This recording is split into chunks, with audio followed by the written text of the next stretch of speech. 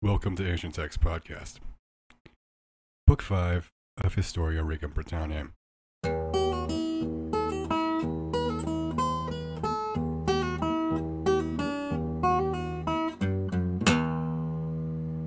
We rejoin the book with King Lucius being very proud of his previous accomplishments, the introduction of Christianity to kingdom, and so forth. He allowed the temples of the old gods to be converted to churches, often granting these estates even more land. He died in Gloucester and was buried in the cathedral in the year 156 AD. He left no clear heir, so there was dissension as to who would rule. This news was brought to Rome, and the Roman Senate dispatched Severus with 2 legions to put Britain under full Roman control once and for all. Once he arrived, he was met with the armies of Britain, some of which swore their fealty to Roman power. The rest, after putting up several fights, fled to Northumbria. From there, led by Fulganius, they set out on raids killing Romans and Britons alike, and were quite successful militarily. The emperor, who hasn't been named here, but is probably referring to Hadrian, being annoyed at these excursions from the north, ordered a wall to be built between Dera and Albania, which for a long time did help prevent attacks. A modern interpretation of this is that Hadrian's wall was built after the Romans had a hard time with the climate of Scotland, and also the famous Brocks of Scotland, which are they're like really old castles from the Bronze Age. They've been around since forever. Fulganius, when he saw the Romans truly had the upper hand, set out to Scythia to find more Picts, that they may help him in his endeavors. He successfully raised an army in Scythia and returned with a fleet to Britain and laid siege upon the city of York. Upon hearing this news, most of the Britons deserted the Roman Severus and went to help Fulganius. Severus wasn't fazed. He called his remaining men together, went to the siege at York, and had a battle with Fulganius. The engagement was very dangerous, and Severus was killed in action. Fulganius was also mortally wounded. Severus was buried at York, after his legions were able to take it. Severus had 2 children, Pausanias, who was part Briton, and Geta, who was full Roman. The Romans decided to advance Geta to status of king. The Britons were not having it. They wanted Pausanias in charge, as he is one of them. The 2 brothers dueled over this, and Geta was killed, so Pausanias became king. At this time, there was a young man in Britain named Carausius, who was considered a very great warrior. He traveled to Rome and asked the Senate for a fleet for which to drive away the barbarians from the coast. He promised them in turn to eventually gain and then hand over the government of Britain to the Senate. The Roman Senate liked this, so he was given his fleet. So Carausius proceeded to rape and pillage his own country, becoming the barbarian he said he was keeping out. He also looted all the nearby islands, i.e. Ireland, the Orkneys, the Araita. His shady doings attracted even more criminally minded people to his cause, to the point he had a massive force no nearby army could compete with. He became prideful and told the Britons that if they would make him king, he would drive out all the Romans, the same Romans that had helped him in the first place. Oh, what a nice guy. This seemed like a popular enough notion. So in battle, Pausanias was betrayed by picked soldiers who feigned a retreat that caused a real retreat, causing his army to be defeated and the king himself to be killed. So Carausius effectively killed the king and took on the government of the kingdom. He then gave the Picts who had helped him land in Alba. When all this news came to Rome, the Senate commissioned Electus with 3 legions to kill the tyrant and restore Roman control of Britain. He arrived and battled Carausius and killed him, and Electus took the government under his control. The Britons were not having it, so they advanced Asclepiodotus, the heck of a name, to the Duke of Cornwall to be king. Under a new native throne Clement, the Britons in solidarity joined forces and marched against Electus and challenged him to battle. He was at the time in London celebrating a pagan feast. Being informed of the threat marching on him, he quit the feast and assembled his forces. The fight was bloody. Asclepiodotus gained the advantage and put the Roman army to flight, killing Electus in the bloody mess. After this, Livius Gaius, a friend of Electus, assembled the remaining Romans and holed themselves up in London. Asclepiodotus laid siege to London and informed all other Brythonic dukes that he had killed Electus and to come help capture London so they could finally be free of Roman subjugation. Accordingly, all races of the island came to the aid of Asclepiodotus. At his command, they successfully destroyed one of the walls of London and began pouring into the city. Gaius surrendered, and so did his men. Asclepiodotus was going to treat Gallus and company as proper political hostages, but some of the British tribe of Venedosians swarmed the prisoners and decapitated them at a brook in the city, which, according to Geoffrey, gave this river the Gaelic name Nat Gallum, which became the English name Gallimborn. The Romans being defeated, Asclepiodotus, with the consent of his people, crowned himself king and ruled peacefully for 10 years. He solved much of the crime, which had become commonplace during all the previous political turmoil. About this time, Diocletian was in charge, and boy, did that guy not like Christians. This book fails to mention anything pertaining to how this was implemented politically or otherwise, which is strange because the last thing it was talking about was how Rome was defeated in Britain. It simply states that Diocletian's repressions of Christianity did make it to Britain. He names one Maximianus Herculius as being the local enforcer of these bans on scripture and burning of churches. Geoffrey goes on to describe his age of oppression very poetically, which, yeah, go figure, he's an ecclesiastical monk. He then names several Brythonic martyrs: Alban of the city of Verulam, Julius and Aron, both from the city of legions. It seems to imply Alban may have been crucified. The two others were just plain brutalized to death, written here as being torn from limb to limb. Geoffrey then states that these martyrs were given VIP tickets to heaven. So to say. I cannot stress enough, this book sometimes just plain does not make sense, and there's inconsistencies like this one here, where the Romans were defeated, but still Diocletian's persecution of the Christians still made it to Britain, even though Rome was just defeated. So again, if you ever sounds like I'm doing something wrong or saying something weird, it's maybe me, maybe the book. Because, yeah, the book is strange in and of itself. Anyways, meanwhile, Cole, Duke of Caracolvin, or Colchester, made an insurrection against the king, Asclepiodotus. In pitched battle, he managed to kill the king. At this, the Romans rejoiced and said, hey, time to subjugate this place again. So they sent a senator by the name of Constantius, who had conquered all of Spain.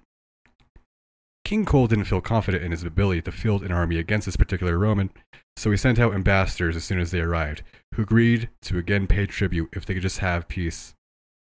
To this, Constantius agreed, so they met up to exchange political hostages and make arrangements. Cole died a month later from sickness. After this, Constantius was crowned, and he married the daughter of Cole, whose name was Helena. She was exceedingly beautiful and talented in music and liberal arts. Cole had no other heir, so he made sure she was very well educated. The two had a child, and it was named Constantine. Yes, that Constantine. 11 years later, Constantius laid the reins of government in his son Constantine's hand. Constantine then ruled Britain very justly, bringing peace to his peoples. Let's quickly cover the Roman historical narrative of Constantine's origins and dealings. It seems, according to the Romans, Constantine was born outside of Italy in Dacia or Serbia. He was declared Augustus in Germany, and Britain accepted his rule quickly. Shortly after being made emperor, he resumed work in Britain, establishing roadways and military bases and defeating Picts in war. He also used to hang out in Britain while waiting out Roman civil wars, so he does, in fact, according to Roman historians, have much to do with Britain, and seem to make an impact on the citizens. But of course, the events described is very different than what goes on in this book. Anyways, back to this book. Geoffrey says that at this time, Maxentius was a tyrant in Rome. He confiscated the property of nobles, and was a dick to everybody else too. People who were banished came to Britain to seek refuge under Constantine. They nagged Constantine asking, when are you going to help us get back home? You're the only one that could drive out Maxentius. Like, come on, bro, please. Don't you love my paraphrasing? This is also interestingly converse to how Roman history portrays things. Indeed, in Roman history, he was declared Caesar by a German king after his father, who was co-emperor, had died. While here in this book implies that Roman citizens begged him to go take over Rome. Eventually, moved by these requests, Constantine went to Rome and kicked Maxentius' ass and became emperor of Rome, which of course at this time was a ridiculously huge empire. Eventually, a man named Octavius, a British duke of a tribe called the Lycians, wrestled the seat of government from the Roman proconsuls, which had been assigned there by Constantine. Constantine then sent Traherne, the uncle of his wife, to Britain, with a whopping 3 legions to do away with Octavius. The first battle occurred near Winchester. Octavius won, and Traherne fled to Scotland and wreaked havoc upon the countryside, prompting Octavius to engage in battle again. But this time, Octavius lost. Britain was once again under Roman control. Octavius fled to Norway. In Norway, he sought to obtain the assistance of the native king Gombert. In the meantime, Octavius told his loyal followers to find any chance to assassinate Traherne, and indeed, a loyal noble with 100 men ambushed Traherne, successfully killing him. Octavius, hearing this, returned to Britain and dispersed the Romans and officially took the crown. He ruled with greatness and wealth and feared no foreign power. He possessed the kingdom until the time Gratian and Valentinian were Roman emperors. In his old age, Octavius had no son and no obvious heir except a daughter. Some told him to give the crown to his daughter. Others advocated that his nephew, Conan Meriadoc, should take the throne, and a daughter married off for diplomatic purposes. A man named Caradoc, who was Duke of Cornwall, advised Octavius to marry the daughter to a Roman senator, Maximian, who was a cousin of Constantine's and half Brythonic himself, and have him become king of Britain. Caradoc argued surely this would be a very sound diplomatic move, as this was a noble Roman and a noble Briton by blood. Conan, the king's nephew, overheard this and made a ruckus in the court. Caradoc thought his idea was really good, so he sent his son to Rome to ask Maximian if he's down with the plan. Maximian was a large and bold man who liked to solve problems with violence. Maximian was also a man who was cheated out of being, co-emperor with the rest of the emperors of Rome. He was promised he'd be given a third of the empire. Gratian and Valentinian cheated and split it 2 ways between themselves. Caradoc's son, knowing this, approached him saying, "Why do you, Maximian, stand in fear of Gratian when you have a good opportunity in front of you for wresting the empire from him? Come with me into Britain, and you will take possession of the crown therein." King Octavius is now old and infirm and needs someone deserving to hold the throne and marry his daughter. He has no male son and therefore asked for advice from his nobles who he should marry his daughter to.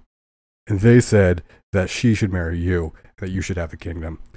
I've been sent to bring you to the kingdom, but once you have it, you can use its treasures to restore yourself to the status of Roman emperor and drive out the other two, and take the empire as Brythonic nobles before you, such as Constantine and Constius had. Maximian accepted to come to Britain and was pleased with the offer. On the way, with his forces, he subdued Frankish cities, getting much silver and gold, and more fighting men. Afterwards, he set sail for Britain and arrived at Hamo's port.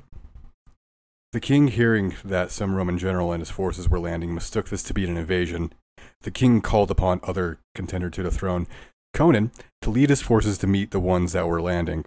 Maximian had set up camps and saw the Brythonic army approaching. He was surprised at how large it was and had no clue what to do. Maximian called together a circle of his wisest men and asked what the hell they should do. A man named Mauritius said, "We aren't here to battle, let alone with a huge army, or to conquer. We should desire peace and hospitable treatment until we can speak to the king himself. Let us tell them we are sent by the emperors on a diplomatic mission to the king, Octavius, and let us pacify these people with artful speeches." They agreed this was a good idea. Mauritius took 12 aged gray-haired wise men and went with literal olive branches, as Romans do, to meet Conan. The army let these emissaries pass into the ranks to speak to the commanders. They presented themselves to Conan Meriadoc. They saluted him in the name of the emperor and senate, which of course was a lie. They weren't actually there for Rome, and said they were sent with Maximian to the king on a diplomatic mission by the 2 emperors Gratian and Valentinian. Conan answered, "Why did he come with an army then? This doesn't look like a diplomatic mission. It looks like an invasion." Mauritius replied, Maximian is a big deal. He has lots of enemies around, so he needs soldiers. Even by his ancestry, he has many great real enemies. If he had just a small guard, he'd get taken out somewhere, you know. We come in peace and to make peace. We've been peaceful since we landed, and we've bought things fairly from locals, as peaceful people do, and have not done any pillaging or violence. Conan was unsure whether to start a battle or give them peace. Then Duke Caradoc of Cornwall and other nobles came and argued to Conan that he should not commence in battle. Conan wanted to fight, but under the pressure of his fellow nobles, he laid down his arms and granted them peace. Then he sent Maximian to London, where he gave the king an account of the whole proceeding. Caradoc then, along with his son Marcius, commanded everybody to leave so he could speak to the king in private. He addressed the king like this: "Behold, that which your more faithful and loyal subjects have long wished for is now, by the good providence of God, here. You commanded your nobility to give their advice how to dispose of your daughter in the kingdom, as being willing to hold the government no longer on account of your old age.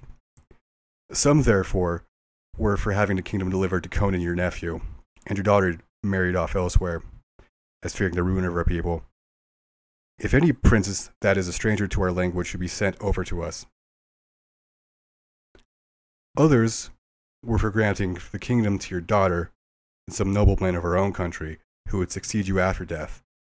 But the greater number recommended some person descended from the family of the emperors, on whom you should bestow your daughter and crown, for this promised a firm and lasting peace as a consequence of such a marriage, since they would be under the protection of the Roman state. See then, God has vouchsafed to bring you a young man who is both a Roman and also of the royal lineage of Britain. And if you follow my advice, you will not delay to marry your daughter to him. And indeed, should you refuse him, what right could you plead to the crown of Britain against him? For he is the cousin of Constantine and a nephew of King Cole, whose daughter Helena possessed the crown by an undeniable hereditary right." After Caradoc had spoken this to the king, King Octavius agreed, and with the general consent of the populace, bestowed the kingdom and daughter upon Maximian. Conan Meriadoc, finding out what happened, was extremely offended. He went to Albania, or Scotland, to hide out and raise an army, so he could interrupt Maximian. Once he had a suitable army, he crossed the river Humber and wasted the provinces on both sides of it. After this news, Maximian assembled his forces and met Conan in battle, and was victorious. But this was not a decisive blow to Conan. He fell back and reassembled his troops and continued to ravage the provinces. This proved to be a cyclical affair, and provoked Maximian to come and do battle again, sometimes winning and sometimes losing. After a long slog of a back-and-forth war, they were brought to mediation by mutual friends and reached some diplomatic reconciliation. 5 years later, Maximian, proud of his wealth, assembled a great fleet and all the armed forces in Britain. He was bored of just being king of Britain and fixated on taking over Gaul. He invaded Armorica, modern Brittany. He started hostilities towards the Celtic people in the area, but the Celts, under the command of Imbaltus, met them and engaged them in battle. Maximian won this battle, leaving 15,000 Celts killed. Maximian was glad at this because he now saw that subjecting this country would be easy. He called his old frenemy Conan Meriadoc, you know him, to speak and told him, "We have already conquered one of the best kingdoms in Gaul. We may have hopes of getting the rest of Gaul. Let us make haste to take the cities and towns before a rumor of the danger they face spreads to remote corners of Gaul and raise all the people up in arms.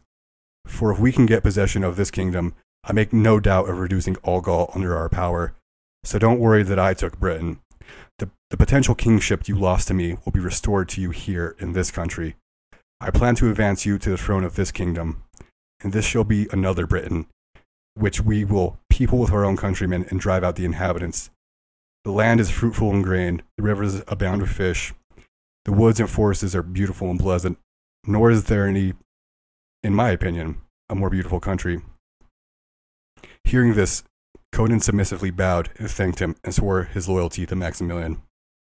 What we just read was Geoffrey's explanation for the founding of Brittany, which is on the west coast of France. It is a place where Brythonic culture was preserved, in a sense longer than it was in Britain itself. The country was a major political player through the Middle Ages, and it becomes a major actor in the book after after this point. The academical historical explanation says much less than this book does. Basically that it began as a colony and many fled there during the conquest of Britain by the Anglo-Saxons. Geoffrey gives us a cool story here, which can not really be proven or unproven. But as things stand, this is actually kind of a nice bit of historical insight. There's little anyone else says about the founding of Brittany. To avoid any confusion, Brittany is Armorica, and it's going to be referred to as Armorica in this book. Bit of insight, the traditional Celtic name for it seems to be Lidwicum. But yeah, in this book it's called Armorica. Back to the book. After Conan was crowned king of Armorica, they marched with their forces to Redunum and took it the same day. The citizens of the town, hearing of the brutal and courageous acts of the Britons, fled the town, leaving their wives and children behind. Other cities followed this example, knowing that the Britons would kill any men they found in this conquest. At last, when they had eradicated the inhabitants of all these provinces, they garrisoned the cities with Brythonic soldiers and made several fortifications. Maximian's exploits were heard about all across Gaul. All the dukes and princes were dreadfully concerned and felt hopeless except to pray to their gods.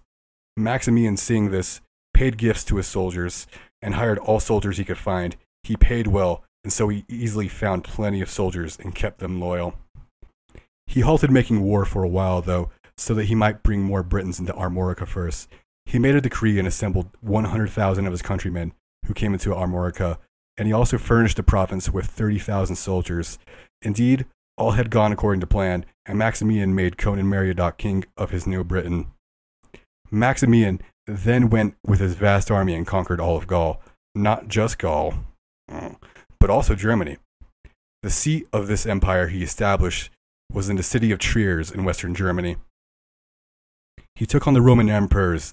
There were two at the time. Geoffrey lists them again as Gratian and Valentinian. Maximian terrorized them and killed one of them. This part of the book is suddenly very lacking in details, but says simply he chased the other out of Rome at some point. Meanwhile, the Gauls near Armorica were harassing Conan and his country. They invaded frequently, but every time Conan defeated them.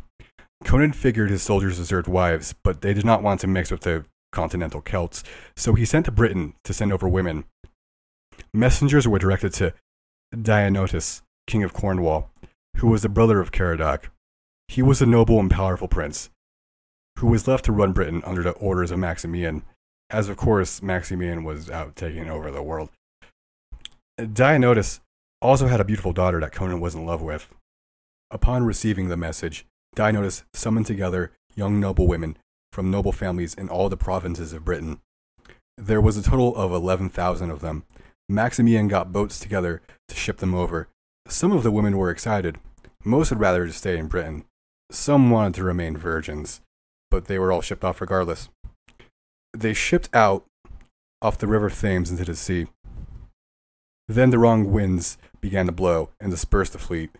In the ensuing storm, most ships capsized, but the women who escaped the danger of the sea found themselves ashore strange islands, whose barbarous inhabitants either killed them or made them slaves. The hands they had fell into were that of Ganius and Melga, who under instruction from the Roman Emperor Gratian were wreaking havoc in Germany. Ganius was a king of the Huns and Melga a king of the Picts. While plundering these women, they realized a lot of them were virgins. Pretty virgins at that. So they made great attempts to court these virgins, and of course the virgins, who were bummed at the prospect of marrying even their own countrymen, were like, ew, no. So these barbarous people murdered as many as they could. After this, the Picts and Huns realized that Britain was defenseless, as all the men had either joined Maximian's army, which was out and about on the continent, or had gone to settle Armorica.